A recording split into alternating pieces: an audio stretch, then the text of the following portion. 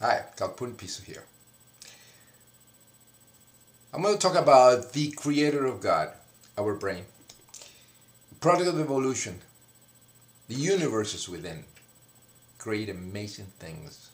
We have two hemispheres, and sometimes they conflict with each other. And when that happens, you have a split personality, and you have belief in God and genetic malfunction. But in this case, look at what he does. Besides creating this confusion in the hemispheres, creating a schizophrenia and split personalities, it can also create tremendous, like a computer that calculates all kind of numbers, like the universe is within. This is what happens to this man here, which is called the brain. Does he, as he claims, have some strange power to see the answers in his head? 10,000 as a distinct shape or image. Until recently, many researchers would have dismissed this as mumbo-jumbo. Yeah, but there is now a sound scientific explanation. Exactly. With time, different parts everything is revealed. Specialized for juggling numbers, for example, or seeing shapes. Today we know this. If cross-activation occurs between areas that are normally separate, is neurology. It can get very mixed up. You might hear a sound and see a color. Yeah. Or think a number is only just beginning. Yes. The bigger question is whether we all have some of those. We all do. We have the universes within. Is what I refer to as the little Rain Man. Every year we learn more. The science of more. The science of hemispheres in our brains are out of sync, thanks to trauma or disease. Then we have religiosity or schizophrenia, and in this case, alien limb syndrome. Following an operation on her brain, she's living with a left arm which has a mind of its own. See that? And it's made her virtually housebound. We know that we create God with our brains because we can do it in the lab. We can take any Christian person or any person infected with religious psychosis, and we can put probes in the brain and give him a lobotomy or chemicals, and completely we alter their thinking. Ergo, there is no God. Persinger created a device that stimulates our temporal lobes. It can make us... For Dr. Michael Persinger, science fiction is rapidly becoming science fact. A motorcycle helmet wired to produce magnetic fields which influences the electrical activity of the wearer's brain produces ghosts, angels, and aliens. Since 1971, Dr. Persinger has devoted his research to proving that paranormal encounters are illusions. All religious belief and faith accept imaginary friends or entities as if they were reality. This happened in schizophrenia. All of them, there's no exception. So, this clearly indicates to us that it's a malfunction of the brain when a person is religious and a believer. It needs a stimulation. When the brain has sensory deprivation, like being in solitary confinement, oh boy, you'll see all kind of gods. Deep sensory deprivation can affect a crucial brain function called the central executive. Scientists are uncertain if this is a specific region of the brain or a combination of mental processes. Remember, we create God with our brain. The central executive coordinates functions such as language, memory, and vision. After all this neurological evidence, how can anyone say that there is a God or intelligent designer? They have to be deluded, extremely ignorant, or infected with a neurological disorder. Suffered a stroke to an area in her frontal lobe. My hand would grab onto stuff. It's all in the brain. Not let it go. I felt that someone was pulling at my hair, and I really wanted them to stop. And the nurses said, "Well, you're pulling at your hair." Damage placed close to the hand, the alien limb will automatically grasp it and find it difficult to release, despite the patient saying they had no intention of reaching out and grasping. Same thing happening in religious people. The same thing. You have this useful, see a cup, false idea. They have to pick that cup up. It is to do things which may or may not be socially acceptable. See?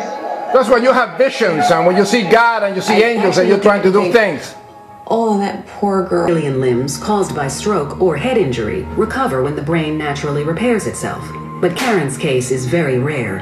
She's had it for 17 years. The expert on alien hand syndrome has heard about Karen's case and has invited her to New York to help with his research. Having alien hands, I have his mind of his own, you know, and ouch! What are you doing?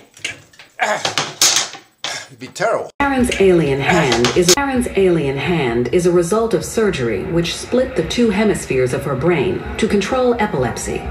Okay, I'm going to put something in your hand. A lot of people that religious suffer from temporal lobe epilepsy. Her surgery are not just the brain controls the right side of the body, the two sides from major communication. It's almost as if the right hemisphere and the left hemisphere are sort of going along, okay, but then the left hand has a tendency to go off on its own. Yes, we have two hemispheres in the brain. The right controls the left part of the body, the left, the right part of the body. There is a great neurologist named Julian Jaynes that wrote a book about the origin of consciousness in the breakdown of the bicameral mind. I highly recommend it. I think we get split personality and religious psychosis because we have two hemispheres. Anomalies in the brain, besides creating believing God and other anomalies, also create foreign language. Which I know how much it is. Try to charge me double how much you shout it is. It's called foreign accent syndrome. It is a struggle to find treatment. Kath Lockett in Stafford, England, who suffers from foreign accent syndrome, has personally found it difficult with his research, and George has agreed to have an fMRI scan to assess which part of his brain is affected by the syndrome. That's the best way to do it. Second time only accent syndrome, so it's the only. We should give it to the Christians too to understand where the delusions come from. By asking George to talk while the scan is taking place, Dr. Riles can determine which areas of his brain are active during speech and which areas are damaged. When the brain malfunctions, it creates God and these anomalies. Another part is like a person believes that the arm doesn't belong to them or the leg doesn't belong to them. It's something strange. And we can see that here. To understand why an educated person believes in resurrected zombies and God and imaginary friends. And spirits and possessing demons and stuff like that, and UFO abductions. The brain is playing a Physical disorders. The body can appear to take on a life of its own, no longer doing what the brain is trying to tell it. Exactly, it happens.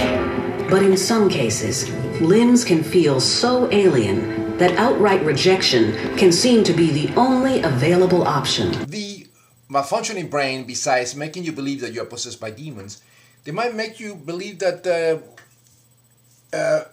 an arm or a limb is alien, is not yours, and is possessed. And this is what happened. Never do. Something extreme. He suffers from body integrity identity disorder. It's not that it doesn't feel it's not me, it's just I don't want it. Right leg is so extreme, he wants it amputated. He even knows exactly where he wants it chopped off. About there. This man almost feels like the leg is possessed by an evil spirit. It doesn't belong to him. He wants to remove. And here differently to the rest of his body and can attempt treatment. Exactly. The team believe his problem is located in the right parietal lobe of the brain, an area associated with our image of the body. Treatment didn't work, and he decided to get his leg amputated. Delusions, deluded psychopathic activities by religious folks like the suicide bombers and Andrea Yates and Jim Jones are caused by this disease. Psychotic. Woman belongs to a mental institution. She shouldn't be teaching garbage and lies of Christian crap on Sundays. Christian crap on Sundays. Believing God is a psychosis. God is a psychosis. The problem when somebody acts crazy and kill people because, you know, like Andrea Yates drowned their 5 children. And pastors sitting on kids and to remove spirits. And they're not called for what they are. You know, fundamentalist Christians, they are not called for what they are. They are psychotic. They suffer from a neurological disorder. So this is the problem. That's the cause of all the problems today. Religious psychosis. As everyone can see, we don't need believing God psychosis in this 21st century. Pace de oro.